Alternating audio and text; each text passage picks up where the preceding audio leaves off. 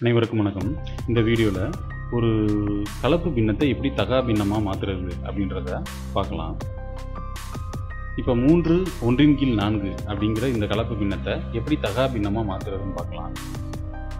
இப்போ சென்ற எடுத்துக்காட்டு மாதிரியே ஒரு கேக்கை வச்சு இதையும் பார்க்கலாம். மொத்தம் இந்த கலப்பு பின்னத்தில் முழு எண் பகுதியில் எத்தனை இருக்குது அப்படின்னா 3 இருக்குது. அப்போ மொத்தம் எத்தனை கேக் அப்படின்னா 3 கேக். இந்த ஒவ்வொரு கேக்கும் எத்தனை சம பகுதிகளாக வெட்டப்பட்டிருக்கணும் அப்படின்னா இந்த பகுதியான 4. இப்போ நான் ஒரு கேக் எடுத்துகிட்டு அதை 4 சம பகுதியில் வெட்டிட்டேன்.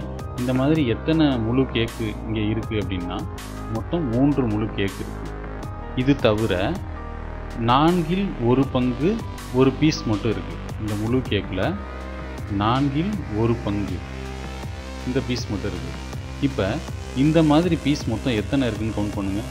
இதில் ஒரு 4, இதில் ஒரு 4, இதில் ஒரு 4, மொத்தம் 3 12, அதோட ஒரு 1, அப்போ மொத்தம் 13.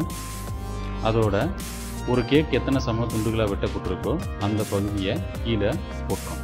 அப்போ இதோட தகா பின்ன வடிவம் என்ன அப்படின்னா 13/4.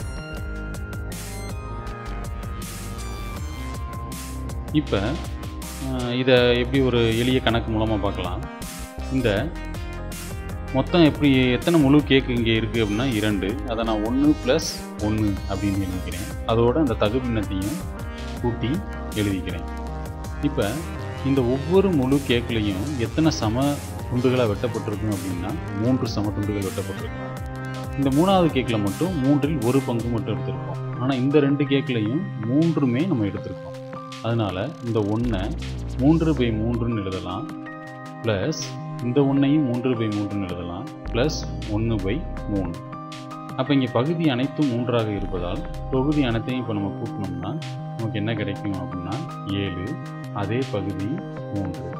அப்போ இதோட தகா பின்ன வடிவம் என்ன அப்படின்னா 7/3.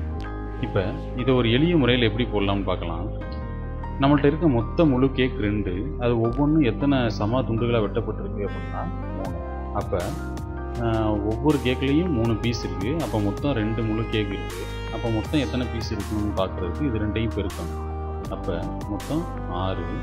அது தவிர 3 1 பங்கு இங்கே ஒரு பீஸ் இன்னொன்று தனியாக இருக்குது. அப்போ இது 2ஐயும் பெருக்கி வர்ற விடையோட இதை நம்ம கூட்டணும்.